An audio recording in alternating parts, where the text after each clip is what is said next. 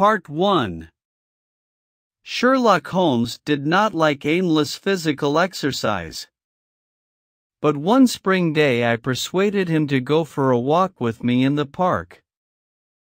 We walked for 2 hours, and it was almost 5 when we returned to Baker Street.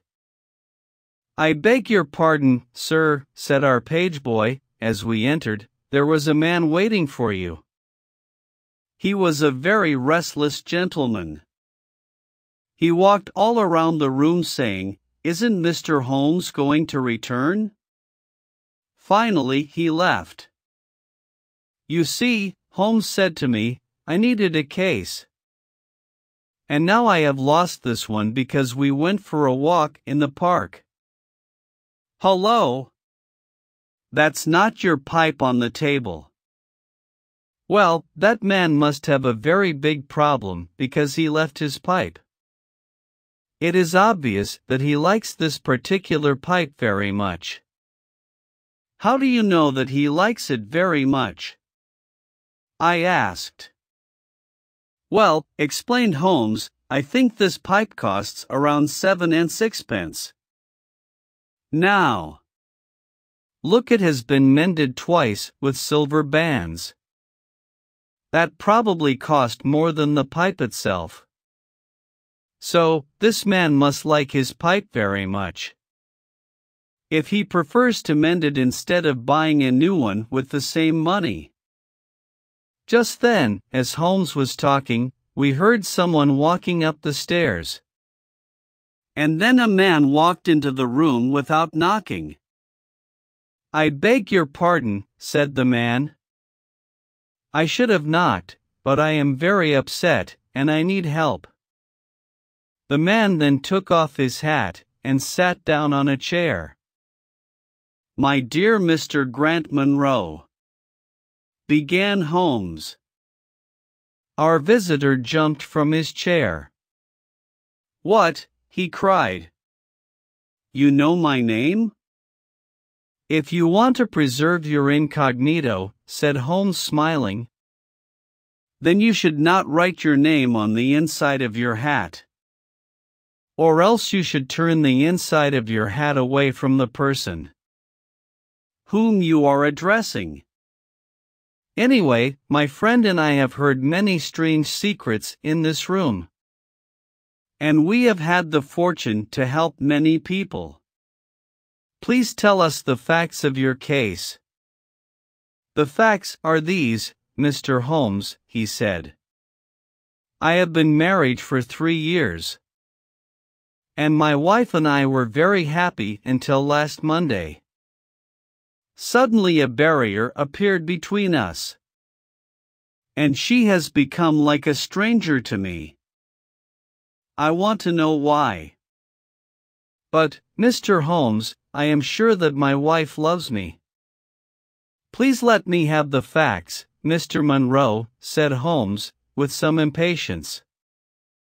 "Effie, my wife was a young widow only 25 years old when I met her. Her name then was Mrs. Hebron. She went to America when she was very young and lived in the town of Atlanta, where she married a man called Hebron who was a lawyer. They had one child, but there was a yellow fever epidemic there. And both her husband and child died of it. I have seen his death certificate. After this tragedy, she decided to leave America and come back to England to live with her aunt. I should also mention that her husband left her a large amount of money. This money was invested, and she can live very well with the income from it. She met me after 6 months in England.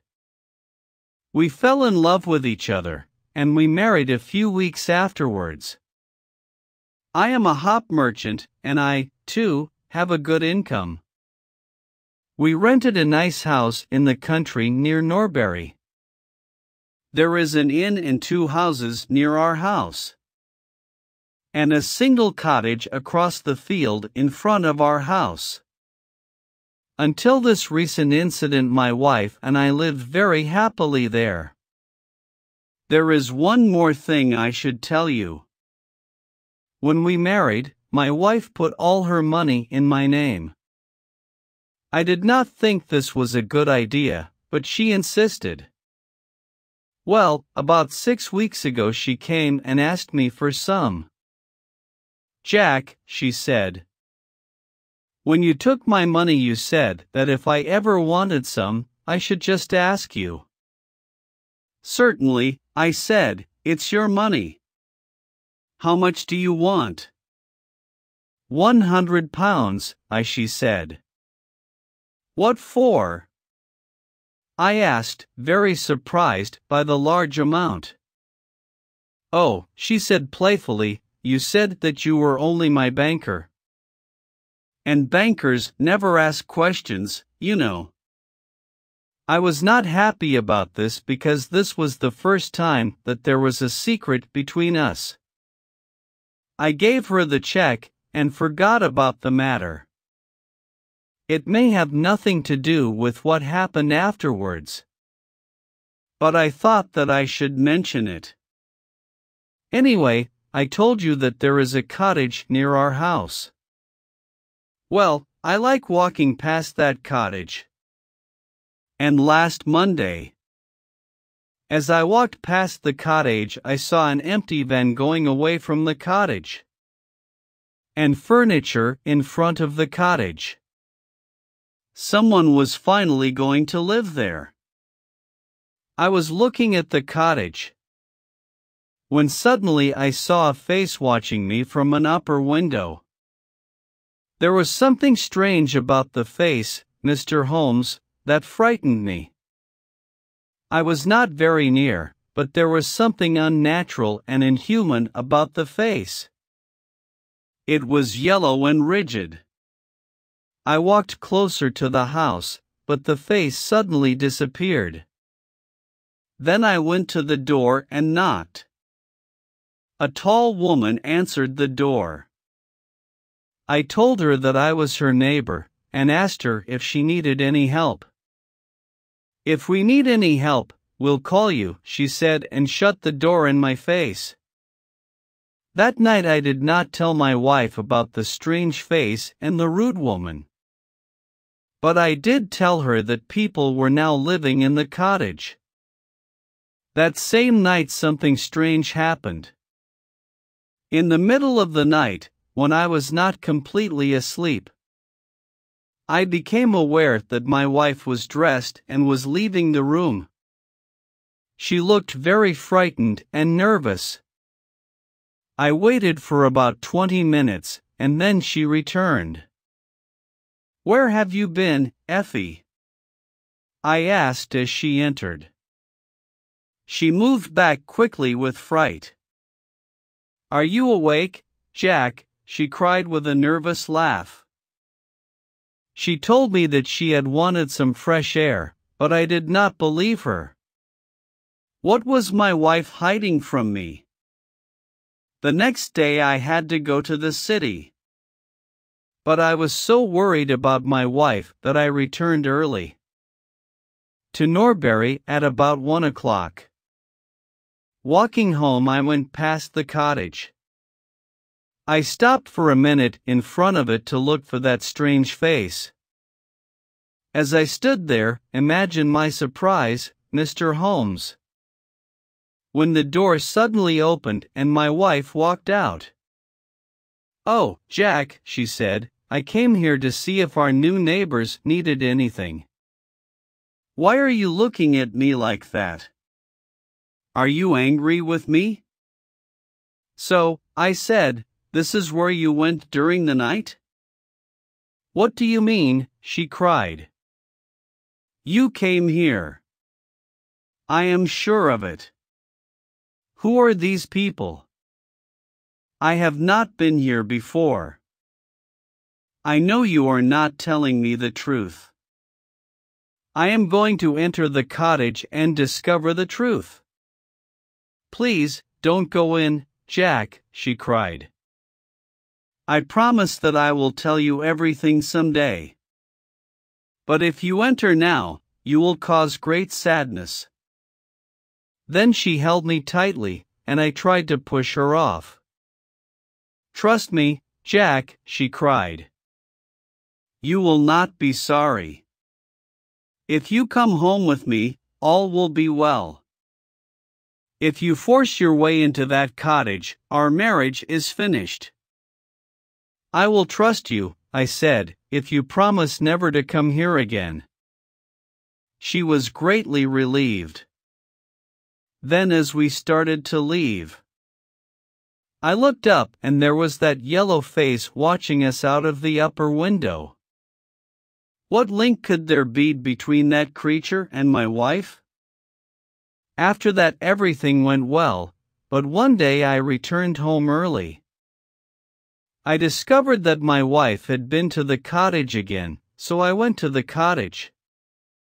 I walked into the house and found no one, but upstairs I found a comfortable room. And on the mantelpiece stood a full-length photograph of my wife. I am sure that our maid had warned them that I was arriving, and they all went away. That is why I didn't find anyone there. When I saw my wife again, I told her that there could be no peace between us until she told me the truth. That was yesterday, Mr. Holmes, and then I decided to come and see you for help." After hearing this strange story, Holmes sat silent for a few minutes, thinking. Then he said, "Are you sure that the yellow face was a man's face?" "Each time I saw it," he replied, "I saw it from a distance, so I am not sure." "When did your wife ask you for the money?" asked Holmes. "Almost 2 months ago." "Have you ever seen a photograph of her first husband?" "No, there was a great fire in Atlanta after her husband's death, and all her papers were destroyed. And yet she had a death certificate. Have you ever seen it?"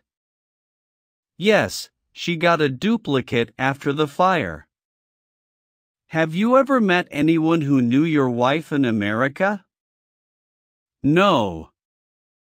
"Has she ever talked about visiting America again?" "No." "Has she ever received letters from there?" "No, I don't think so." "Thank you," concluded Holmes. "Now, go back to Norbury. And when you see that those people have returned to the cottage, call us. It will be easy to solve this mystery." Part 2. Then Mr. Grant Munro left, and Holmes and I discussed the case. "I am afraid that this is a case of blackmail," said Holmes. "And who is the blackmailer?" I asked. "Well, it must be that creature with the yellow face." "Upon my word, Watson, there is something very attractive about that yellow face at the window. And I would not miss this case for worlds." "Have you got a theory?" I asked. "Yes," Holmes replied, "I think her first husband is in the cottage. This is what I think happened. This woman was married in America. Her husband got a terrible disease. That is why he has that horrible yellow face. She ran away from him at last, and came back to England, where she changed her name and started a new life. After 3 years of marriage, she feels safe again. But her first husband, or some unscrupulous woman attached to him, discovers where she lives. They write to her and tell her to send them £100. Or they will tell her new husband everything. When her husband tells her that someone is living in the cottage, she knows that they are her blackmailers.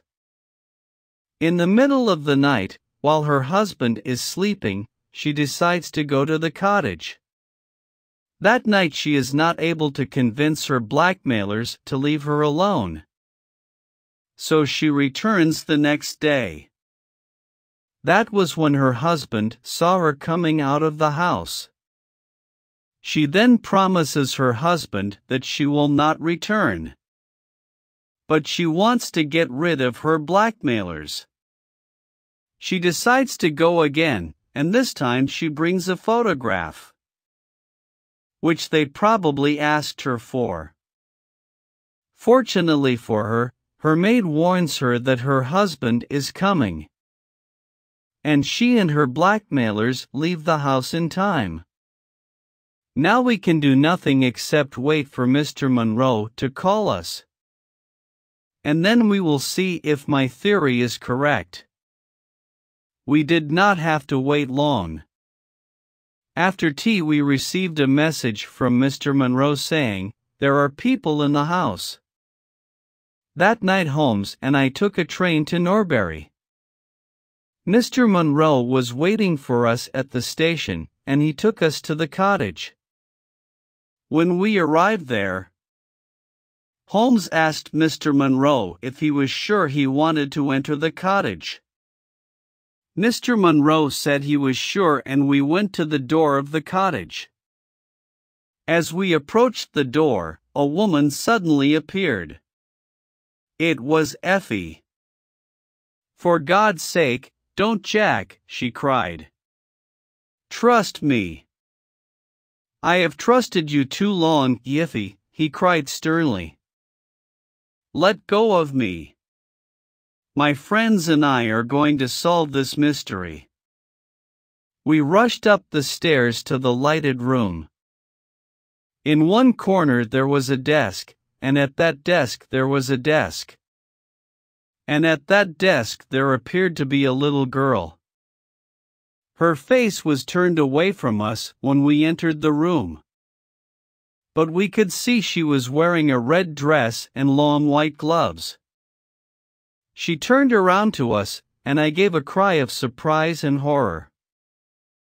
Her face was the strangest yellow color, and it had absolutely no expression. A moment later the mystery was explained. Holmes, with a laugh, put his hand behind the ear of the little girl and pulled off the mask, and there was a little coal-black girl. She laughed, and I laughed too. But Grant Monroe stood staring with his hand holding his throat. "My God," he cried, "what does this mean?" "I will tell you everything," cried his wife with a proud face. "You have forced me, and now we must both accept the situation.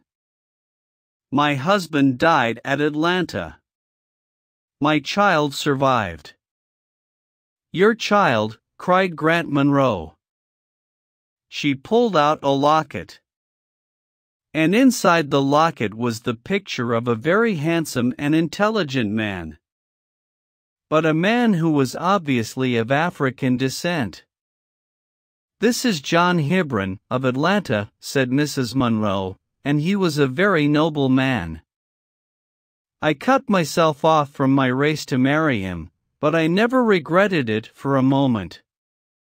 Unfortunately, our only child took after his people rather than mine. She is very dark, but she is my dear little girl." When the little girl heard these words, she ran to her mother. "I left her in America with a trusted servant," Mrs. Monroe continued, "because she was not very healthy, but I never considered abandoning her. When I met you by chance and learned to love you, I was afraid to tell you about my child. I was afraid to lose you. I kept her existence a secret from you for 3 years, but finally I had to see my little girl. I sent the servant £100 and told her to come to this cottage. I took every possible precaution so that there would not be gossip about a little black girl. That is why she wore that yellow mask. You told me about her arrival in the cottage. And that night I had to see her, and that was the beginning of my troubles. And now, tonight, you know everything. What are you going to do about me and my child? Mr. Grant Monroe did not say anything for 2 minutes. And his answer was one of which I love to think. He lifted the little child, kissed her. And, with the little girl in his arms, he gave his other hand to his wife. We can talk it over more comfortably at home, he said. I am not a very good man, Effie, but I think that I am better than you thought. We all left the cottage together, and then Holmes and I returned to London. We did not say another word about the case. Until late that night at Holmes' house in Baker Street, just before Holmes went to bed. Watson, he said, if you should ever think that I am becoming too confident in my powers, or that I am not working hard enough on a particular case, please whisper Norbury in my ear, and I will be infinitely obliged to you. The end. Hope you have enjoyed the story. Subscribe to Let's to find more fascinating and exciting stories.